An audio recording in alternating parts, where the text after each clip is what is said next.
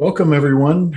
Thanks for joining us. Today, we're going to be talking about taking your database beyond the border of a single cluster, specifically a Kubernetes cluster. My name is Ty Morton, and I'm a Google Cloud customer engineer, and I am joined by... Hi, I'm Christopher Bradford. I'm the Kate Sandra project lead, and I work for DataStax. So let's get started here and discuss the high-level goals. So right now, we're assuming that we're running a database in a single Kubernetes cluster in a single region. In this case, we're talking about Apache Cassandra running on 6 nodes, 2 per zone across 3 zones in a region. If you look at our example here, we're using the zone name for GCP, but it works for other clouds too, and even on-prem. And here's where we want to be, right? We want 2 regions, each with a logical Cassandra data center, and that in turn translates to 2 Kubernetes clusters, 1 per region. Why would we want to do this? High availability, better performance, geolocality. We want to scale up. This effectively gives us double the capacity. But you did not join the talk on why Cassandra is awesome. We don't have enough time for that. So let's dig into how we make this happen. So it seems kind of simple at first, right? Maybe I already have some automation to spin up a Kubernetes cluster. That might be Terraform scripts. That might just be some sweet command line scripts. I might be clicking through the console. We can just deploy it, spin it up, call it done, right? Maybe it'll just work. Well, depending on your environment, it might work. Well, parts of it might work. Some parts might work a little bit. Some may make you think that they're working and they're not. You might have a stray firewall rule hanging out. In some cases, it could be just a couple little tweaks and you're on to the next task.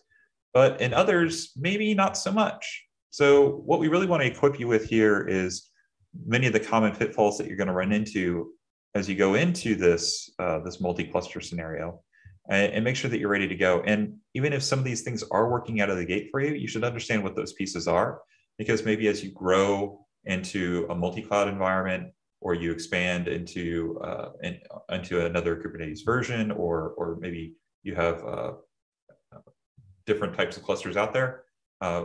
Understanding these basics and the fine building blocks underneath the hood can really enable you to come up with some advanced solutions, and ultimately something that fits your exact needs. So your choice of cloud provider, Kubernetes distro, command line flag, and even DNS server or service can lead you down a dark and stormy path. So let's start by looking at networking, specifically how networking works inside of Kubernetes. We go back to our first cluster and take a look at the layers of networking involved. At the VPC level, we have a CIDR range representing the addresses for instances launched within it. Here it's 10.100, and the instances, as you can see here with the /32s, are given addresses out of that space. In some cloud environments, those subnets are tied to availability zones. So you might have a CIDR range per subnet that your nodes are launched into. And when I say nodes here, I'm talking about Kubernetes workers. You might have other VMs inside of your VPC, but that's what I'm trying to illustrate here. Now, your Kubernetes cluster is going to have a different CIDR range for its own network. That's a network that's just used within the Kubernetes cluster. And specifically, that's the network where your pods are running. A pod is a collection of containers that have shared resources such as storage, networking, and process space. So here in our example, we have 10.100 for the physical, well, even if it's virtual, for the actual nodes themselves, and then 10.200 for the Kubernetes level. And then down here, you can see the workers each get a slice of that 10.200 range for the pods that are running on that individual instance. So in this first worker, node 1, the pods are given a 10.200.10 address space, and you can see pod A has an IP out of there. Same thing for node 2 and node 3. Now, in some cases, there are multiple CIDR ranges.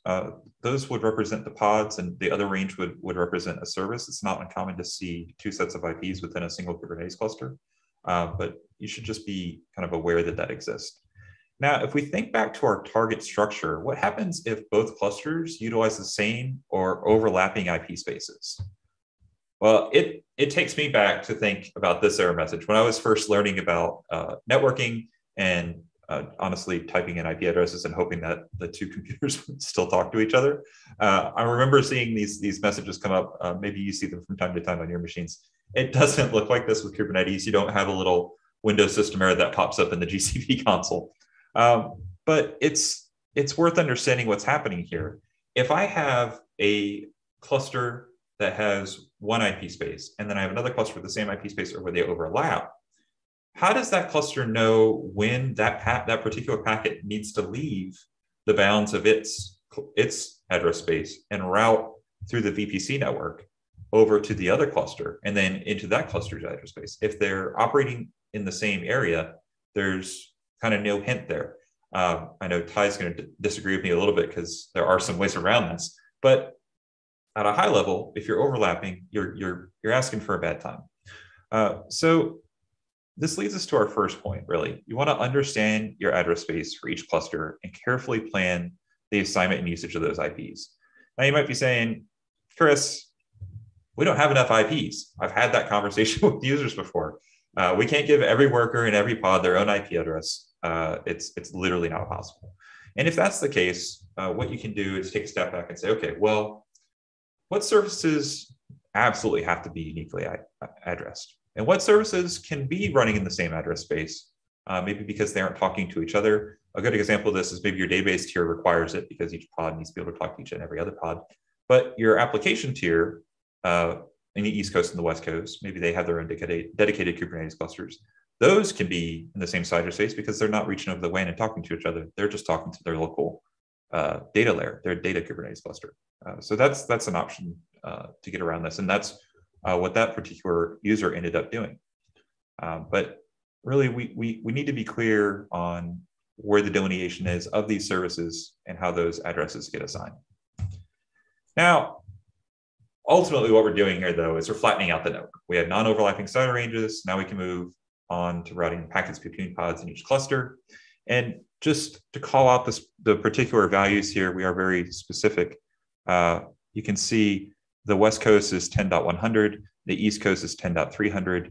The nodes obviously have IPs coming from those ranges. The Kubernetes clusters have their own IP space, 200 versus 400 here. And then the pods, again, are sliced off just like they were previously. So we have a bunch of IP addresses. We have uniqueness to those addresses. How do we handle the routing of this data? And how do we handle the communication and discovery and all this? What's next? Ty, can you hook us up with that? You bet. And the answer is, it depends. Not the best answer. I think really what we need to do is focus on how do we go from it depends to giving you some options, if you will. In some cases, it may just work out of the box. You may get lucky. Some cloud providers, provide VPC routing, and so a lot of that purple smoke and magic is left into the cloud, and you don't have to do a lot of heavy lifting around that. In other cases, it may require you creating automation, or worst case manually creating routing tables. But the reality is that daemon sets, BGP tooling, things of that nature, VPNs are all certainly possible answers. They may not always be the best answer, and some of that's going to depend on what this multi-cluster architecture looks like. Is it within a single cloud provider? Is it multi-cloud? Is it hybrid cloud, where it's a combination of on-prem and maybe two cloud providers? But while you could certainly go instrument all that across all those different environments, it really can be a little bit overwhelming and require a lot of time and effort. So how do we take things up a notch? What is the maybe not the easy button, but an easier answer is overlay networks. In this model, you would build out separate IP address space for the application. In this case, Cassandra database, and you would run that on top of the existing, kube network, leveraging, proxies, sidecars, gateways, ingress and egress controllers, whatever the case may be. It's probably a little bit too much to go into specifically, but I know there's lots of content around how to do that at a high level. So what's next? Assuming that we get the network in place and we have all the appropriate routing, some connectivity between these clusters exists, at least at an IP layer. The next thing that you're going to have to deal with, and can often be a little bit of a challenge as well, is service discovery and DNS. Yes, we have IP connectivity. Pods in cluster 1 can talk to pods in cluster 2, but we have some new things that we have to take into account. Those pods are going to need to be upgraded at some point, or you may need to redeploy them, or you may need to add additional pods to scale the application. In that scenario, now we're introducing a lot of dynamic IPs, and how in the world do we resolve DNS in a dynamic IP environment across multiple cloud providers and my on-prem data center potentially? Like, what does that look like? This could also be some, done via automation or, some other manual intervention, if you will. If you want to leverage, DNS services within each cluster, and you really want to manage all that, you can tell Kubernetes to forward requests from cluster A to cluster B and vice versa. And you would do that through, some sort of a stub, right? And so we have an example here of forwarding requests for US West 4 from US East 4 to the specific DNS server that lives in that zone. And then I have to go manage all the entries in there. The big gotcha here is that it's going to require a different DNS suffix, which is set through a kubelet fag. It's probably not an option on every flavor of Kubernetes, specifically if they're in a managed environment. You're just not going to have this ability to do this. It is possible to work around it by tweaking the namespace names in each cluster, and then setting up stubs, and all this requires, at the end of the day, a lot of DNS knowledge. And if you have that expertise and that's what you really want to do, more power to you. Again, back to the "it depends" answer. What works for one environment may not be the best solution for others. So what other solutions do we have that are like that? Well, the next option would be a managed DNS offering. In this scenario where we're talking about cloud DNS, it abstracts away a lot of the traditional overhead that you would have. The cloud provider is going to manage the scaling, the monitoring, and security patches, and all of that stuff, if you will, as a managed offering. And so that will offload certainly a lot off your plate. There are some added benefits too. Some cloud providers, such as GKE, provide node local DNS cache. So now I can reduce the latency by running a DNS cache at a lower level, and I'm not waiting on DNS responses clear across the globe from east to west, as was the example. Obviously you gain all the things such as integration to their operational tools as well, and you can even set some scopes for multi-cluster VPC wide, or maybe within the single Kubernetes environment. So there's certainly a lot of options, and this helps offload a lot of that heavy lifting. I think long term though, when you start looking at a managed offering, specifically for DNS, if you're only in a single cloud, that's great. But if you're talking about spanning clusters across multiple cloud providers and your on-prem environment, or one cloud provider in your on-prem environment, those managed offerings may only help with part of the equation. So what are some of the strong alternatives that we could look at?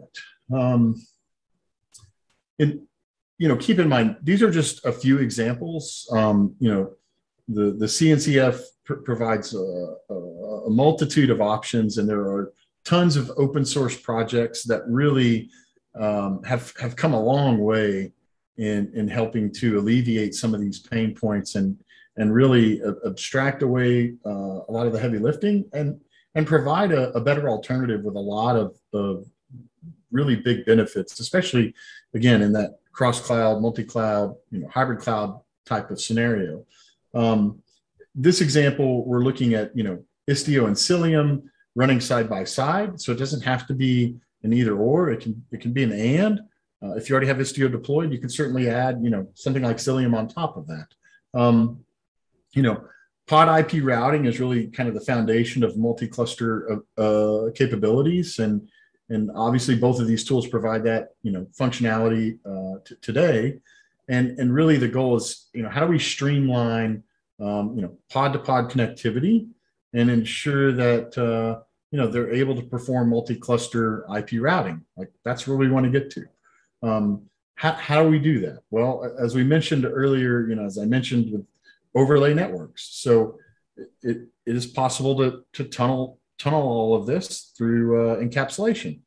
With that comes some pros and cons. The advantages is that the pod IPs are never visible on the underlying network. You get the added benefit of encryption.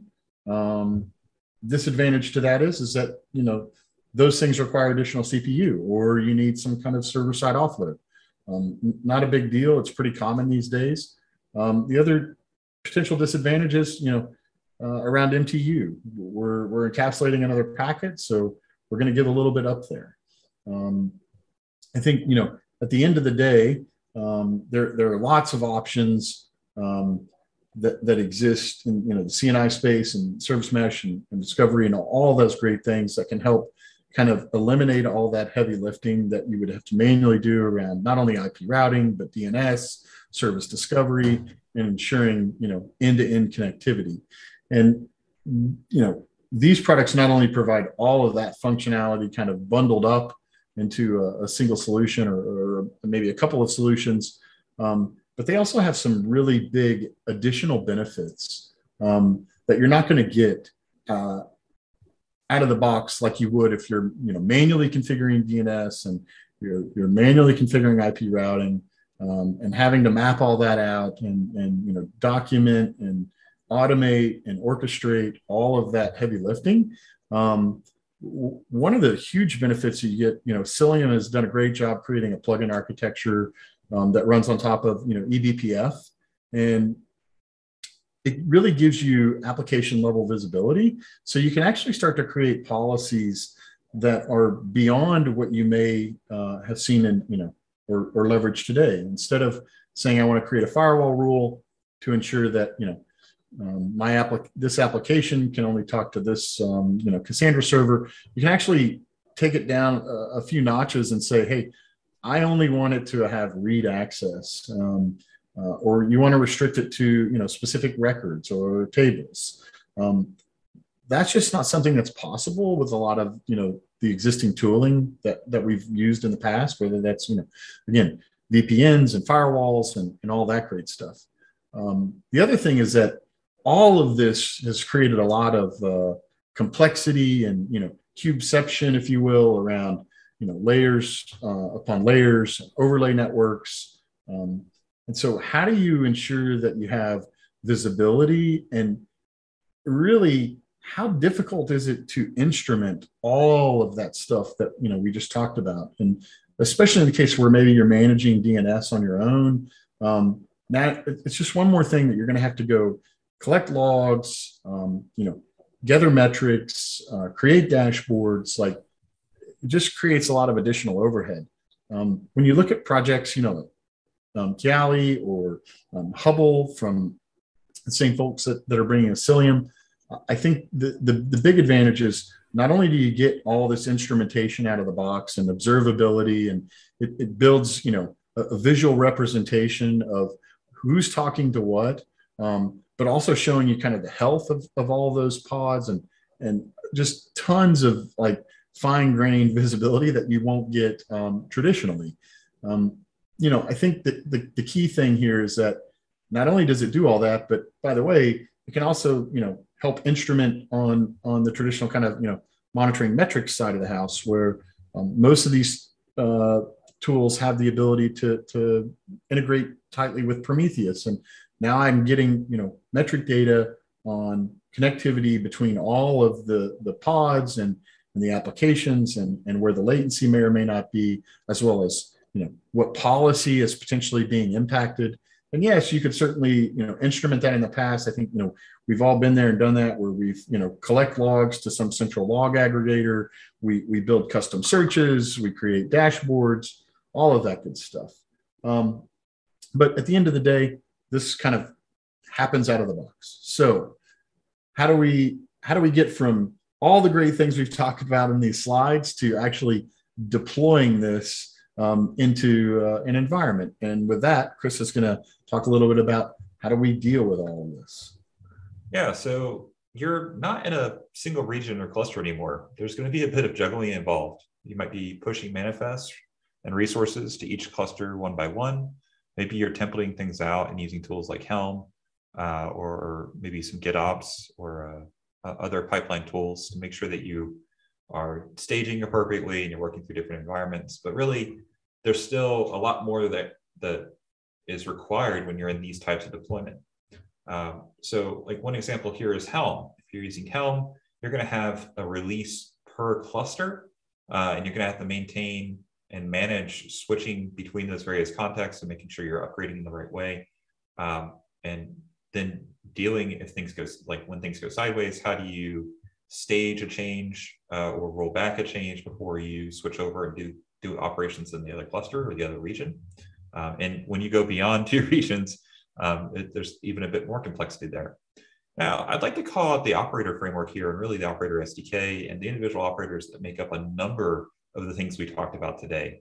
Some of these are starting to level up now with multi-cluster functionality, where in some cases you're running instances of their operator inside of each of the clusters, and they communicate and lock and perform when they go to perform various actions.